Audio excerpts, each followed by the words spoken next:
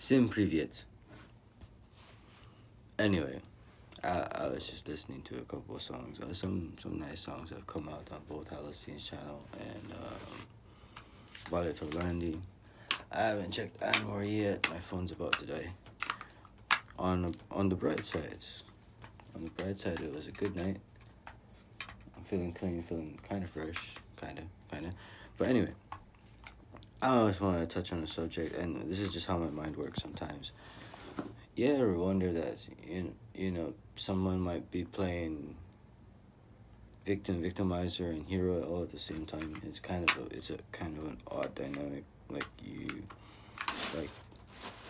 you break someone's spirit, then you give them an avenue to go to, and then the person that saved you, you perform that bond, and they were all just the same group of people.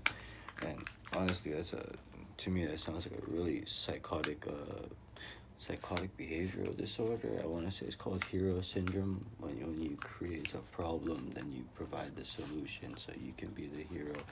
And some people draw some kind of comfort, or that's just like how they get off or something. I don't know.